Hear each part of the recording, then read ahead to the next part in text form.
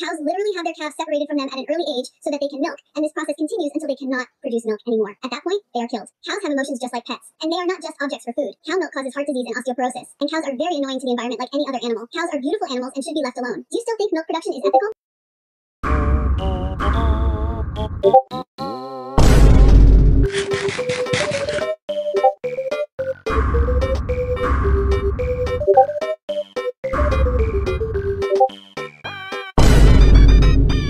Cow care about being held in tiny cages and then going on tiny conveyor belts where they will be slided on their neck and all their blood will drop on the floor and they will be hung up by their legs to